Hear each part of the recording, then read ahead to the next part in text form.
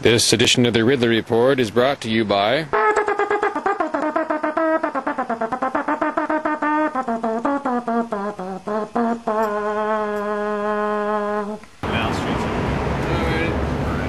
how are you? Good, how are you? Good. You videotaping me?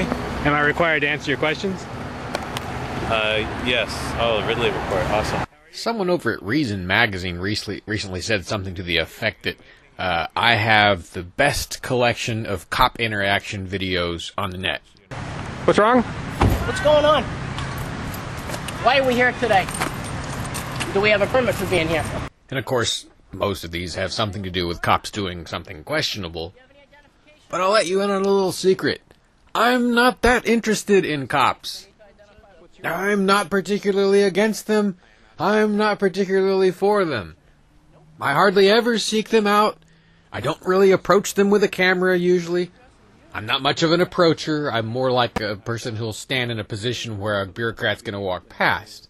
But anyway, the point is, I used to be kind of pro-police. I liked most of the police I knew when I worked in the mainstream press. I was fairly supportive, sympathetic. I was in the neighborhood watch. You know, I went to meetings with police. I went to the police station to have meetings. Went to the police substation and went to the meetings there. This is back when I lived in Dallas. I liked the idea of cleaning up the streets, even if I wasn't for the drug war. In theory, I've always thought the police mission was something of a sacred duty. Keeping the streets safe, investigating murders and robberies, that sort of thing. I was content to be a good Republican and go after bad Democrats. That's what I expected to continue doing when I came to New Hampshire. But lo and behold... What did you just say? You're gonna have to leave the property, sir. Okay, that's what I'm doing. You're gonna have to leave now. When we tried to simply participate in the political system, the police came to us. Not all of them did it maliciously. Not all of them did it. I don't know. Well, please do not touch my camera. That's assault. What is this about me having to register in order to take pictures? Some of them defended us against others. You can videotape. Without signing in down below? Yeah, up here he's okay. I apologize. Okay, thank you. I accept. But the police kept coming. You can't be here. You can be here, but you can't stand still. You can be here, and you can stand still, but you can't hold a sign. You're not allowed in.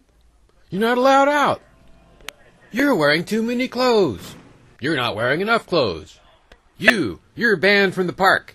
You're banned from the courthouse. No, wait, you're required to come to the courthouse. You can stand right there. Thanks for your cooperation. You're under arrest for brushing shoulders with me. You're under arrest for not turning off your camera. You're convicted because you didn't get video. What? You're running for office on a pledge to return your salary to taxpayers? That's illegal. You're under investigation. We invite you to our office to interview us. Interviewing us is harassment. Okay, not all of these people are cops. Some of them are just bureaucrats or security personnel, but you get the point. We've learned the same lesson, we learned it earlier, that Occupy Wall Street learned. You might have an initial grievance. For us, it was excessive government spending. But what it turns into is a grievance about whether you can even participate in the political system safely, or whether you can live your life safely. And the people who are at the tip of the spear that is pointing at your heart, telling you you can't live your life, they're cops, mostly. And everybody who's on the internet these days, it seems like they want to see video of cops. They want to see conflict. They want to see the cops going against somebody. They want to see occasionally someone defeating the cops.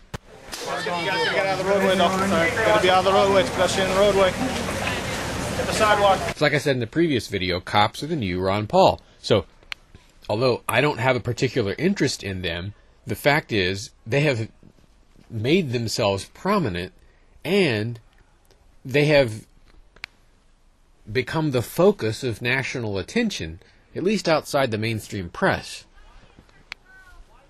My viewers want cops. Cops, cops, and more cops.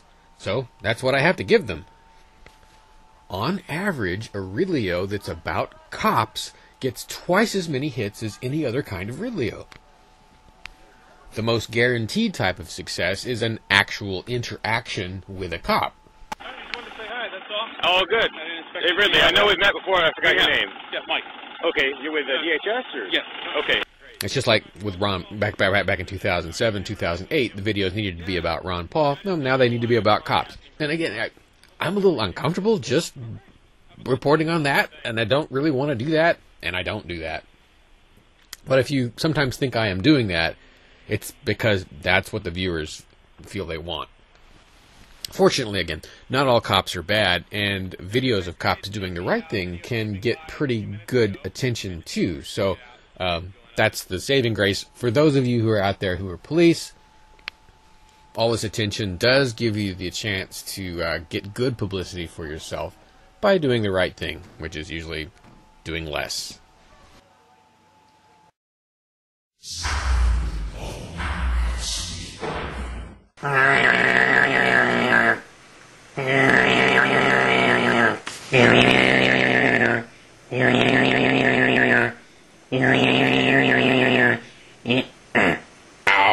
NHLiberty.org